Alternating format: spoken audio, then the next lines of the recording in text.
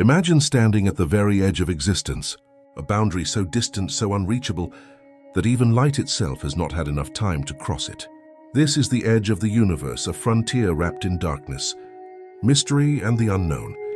For as long as we've looked up at the stars, humanity has wondered, what lies beyond the cosmic horizon? Is there something out there? Or does reality simply end?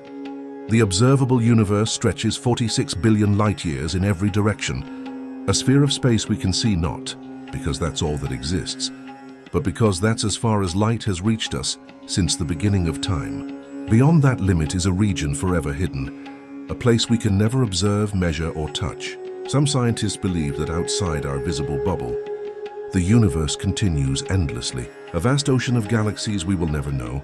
Others suggest something far stranger, that beyond the horizon, physics itself may change different laws, different particles, even different forms of reality, a cosmic wilderness where the rules of our universe no longer apply.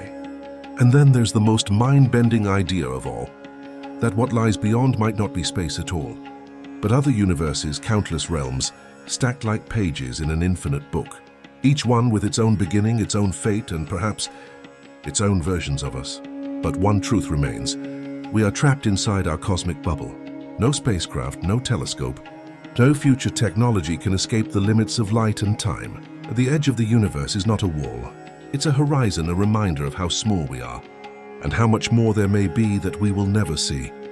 Yet the silence beyond only deepens the wonder, because somewhere past the darkness, past the unreachable, past the unimaginable, there may be answers waiting to be discovered, or mysteries destined to remain forever out of reach.